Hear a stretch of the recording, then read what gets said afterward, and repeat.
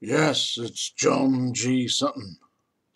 Tales from the Jails. Today I'm going to talk a little bit about self mutilation and self injury in the prisons. You get quite a lot of it. People who just can't handle the time, can't do it. They cut themselves very frequently. This is most frequent in female prisons, by the way. I was working at Style 40 odd years ago, and whilst I was there were a number of inmates on the hospital unit that had got their arms all bandaged. Staff was telling me, this is just cutting themselves, and they can't handle it. I don't know, there's a certain thing that some people have about injuring themselves, but that was quite prevalent in the male prisons as well. Another way of damaging yourself as an inmate was to tattoo. What they did was they got ordinary ink, ordinary ink, and they got a needle or a pin, and they dipped the needle in the ink, and that's how they did the tattoos. There was one guy at Strangeways, believe this or not, he had got his cellmate to tattoo a word across his forehead, right across his forehead.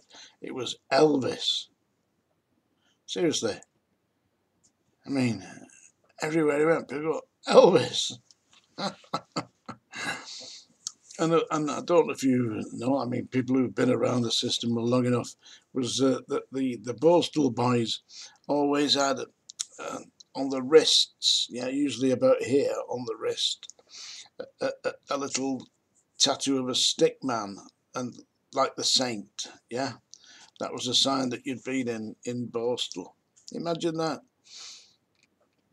You're going for a job interview in your late 30s, and you want to be a manager of a bank, and as you reach out to shake their hand, say, which Borstal were you in? Yeah, it ruined you for life.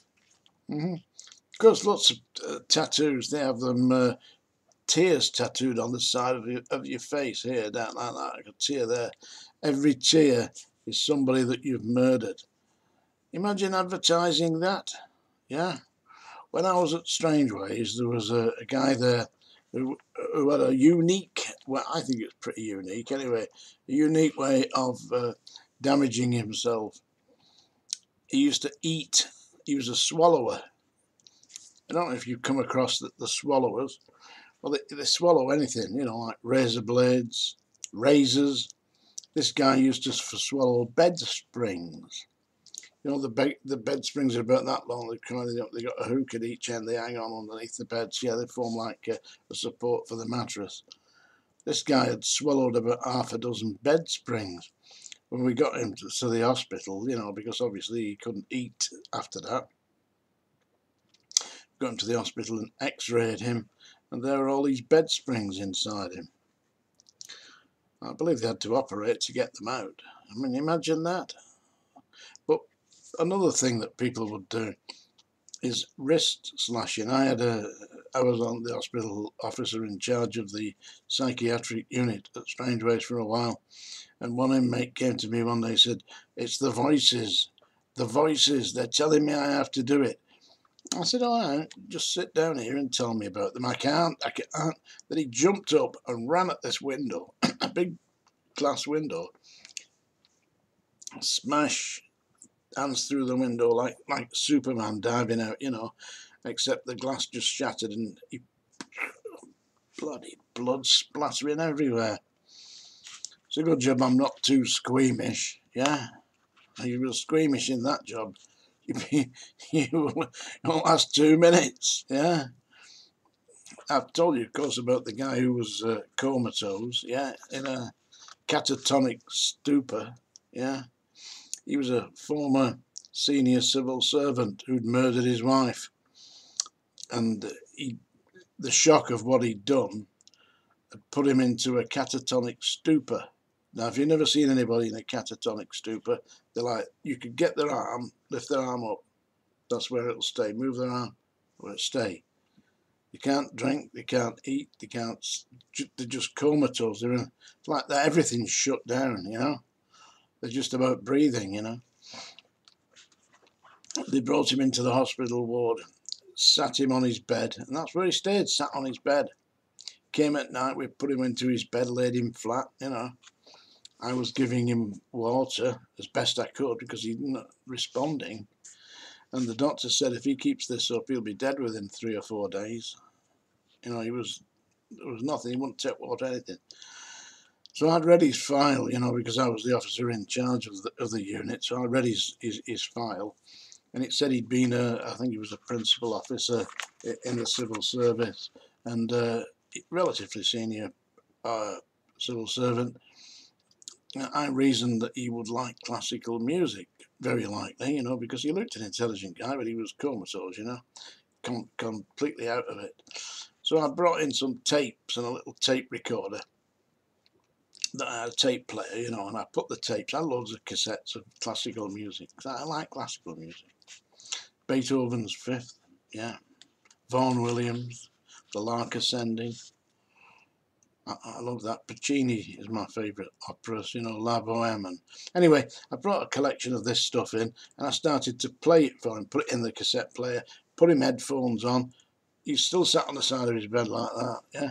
Put the headphones on and he listened to this classical music. We went through the lot, Mozart, Beethoven, you name it, we did it. And then it came to one, I had a tape, it was Bluebeard's Castle by Bela Bartok. I put that in, switched it on, and this guy had been listening to all this music, not moving an inch, still catatonic stupor, yeah? We got into about 10 minutes of Bela Bartok, and he took the headphones off, and he says to me, I can't stand Bela Bartok. I said, really, don't you like? No, he said, never have. It was as if he'd just snapped out of it, and it was as if he'd never been in it. And he had a drink of water and he started tidying his bed up a little bit, you know, and he was all right after that. I made notes of all this. Anyway, the psychiatrist came round because he was seeing him on a daily basis. You know, the psychiatrist came round and said, oh, he's out of it now. He said, out of it? How has this happened? I said, well, I reasoned that being a senior civil servant, he may be an educated man and enjoy classical music. So I brought some classical music in on a cassette player, and I've been playing him classical music all morning. We went through all the usual Mozart, you know, Beethoven, you name it. We did it. I said, and when we got to Bela Bartok, he took the headphones off. He says, I can't stand Bela Bartok. He said, that's remarkable. He said, absolutely brilliant. He said, I'm going to make a note of that. Wonderful. Anyway, you'd have thought, you know, I'd done the job. I'd saved this man's life. The next morning, I got a call. It would be about 10 o'clock in the morning. I was still in charge of the ward. The telephone rang. Mr. Sutton, get down to the chief's office. So they sent somebody up to watch over the ward while I went down to see the chief officer. And I went to see the chief. I said, yeah, what's the problem? He said, I've just been reading your notes here. He says that this inmate has stated that he can't stand Bela Bartok. Who is this woman? I said, who is what woman? He said, Bela Bartok, who is she? He said he can't stand her. I said, Bela Bartok is a Hungarian composer of classical music. He wrote the opera Bluebeard's Castle, and I was playing him classical music to try and snap him out of his catatonic stupor. But he doesn't like Bela Bartok. I said, it's not a woman, it's a classical composer from Hungary. What are you doing, playing classical music? And you've got no business doing this. I thought, you ignorant pig. You know, I've just saved this man's life. Seriously. Anyway, that's what you had to deal with there. They weren't interested in the inmates, in the patients. They were interested in their self-importance. But he couldn't have been that self-important if he didn't know who Bela Bartok was, could he? Anyway, life goes on. Self-injuries in prison, very prevalent. People try and hang themselves. You know, they actually do that, you know, hang themselves. I've seen that. I've been to one or two of that. Quite often they get to a certain, you see, you don't snap your neck when you hang yourself from the, usually from the bars on the landing, you know, on the windows, you know, tie the throat around your neck. You don't snap your neck, you choke to death. And after about a minute or so of that, you start to. So I've been into one or two where it's quite obvious they've got so far and I want to take it off, but it's just a little bit too late by then. They've passed the point of no return. Yeah, mutilations, cutting the wrists, that's common, but doesn't work. Now what happens is you bleed out probably 3 pints, yeah, but then your veins collapse because the blood pressure drops and you collapse as well, but you don't die. I've been to one or two that's been cut themselves quite deeply too, but it doesn't work. The veins collapse, you know, and the blood flow stops and the blood pressure drops and they collapse. Then the hospital staff come in, tidy them up, bandage them up, and get them off to outside hospital where they give them blood transfusions. And it's a sad thing. It's a sad state of affairs. I mean, people should be watched better than that. But when you've got 2,000 people in a prison built for 900, you know, and that's what it was. Yeah, that's what it was at Strangeways. At one time, we had over 2,000 inmates in there. Right. Anyway, I think it's time now.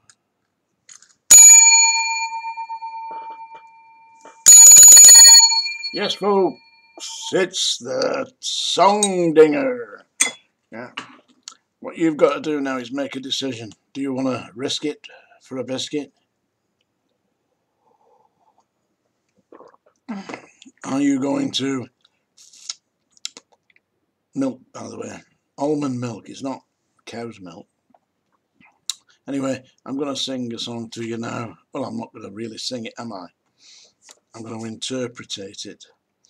This is a song written by a man called Chris Christopherson, and it was recorded, made famous by Janis Joplin. It's me and Bobby McGee.